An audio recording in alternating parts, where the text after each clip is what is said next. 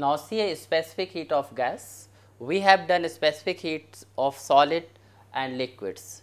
So see here, when the heat is given to the solid and liquid, so there is rise in temperature because their coefficient of expansion is very small.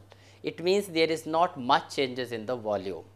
But in case of the gases, when heat is supplied, that is changed in the two parts, in the two ways. One is, one part of the given heat is used to rise the temperature of the gas, another part of the given heat is used to work against the pressure. So see here, in case of the gases, there are certain limitations.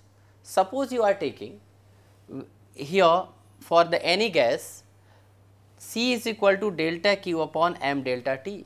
We can write this expression in case of the molar specific heat also.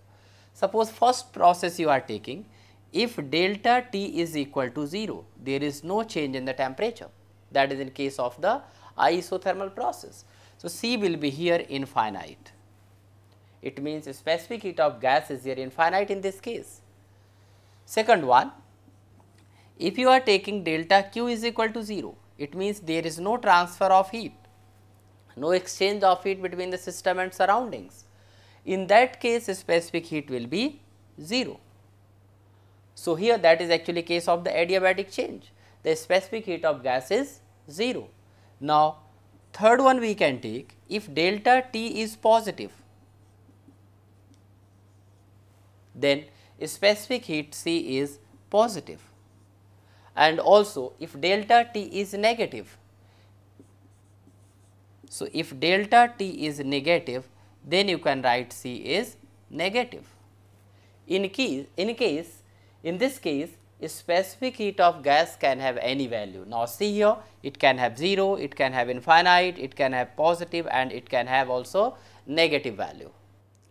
Now see here two principal specific heat of gas.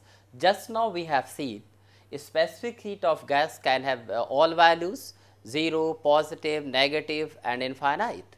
So out of all these values, only two values or the two mode of the specific heat has significance.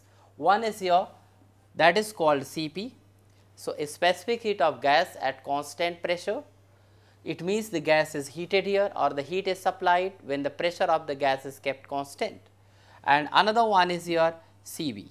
Cv, that is called specific heat of gas at constant volume. So we study here the specific heat of gas in the two ways. One is for the constant pressure, another one is for constant volume. But see here, in this case Cv, the work done is 0.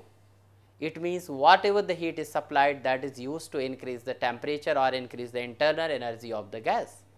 But see here, in this case work done is not 0. So whatever the heat is supplied, that is used to change the internal energy, that means to increase the temperature, but also doing the work against the pressure. So obviously to increase the temperature of by unit degree, more heat is required in this case.